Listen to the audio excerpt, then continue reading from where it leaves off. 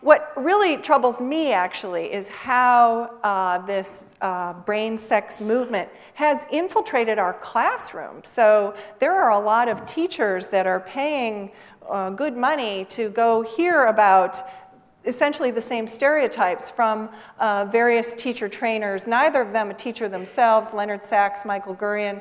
Sachs has written several books, one of them, his first, called Why Gender Matters, where he writes, in girls, emotion is processed by the same area of the brain that processes language. So it's easy for most girls to talk about their emotions. In boys, the brain regions involved in talking are separate from the regions involved in feeling. The hardest question for many boys to answer is, tell me how you feel. So I'm sure at some level, every parent of a boy, this resonates with a little bit.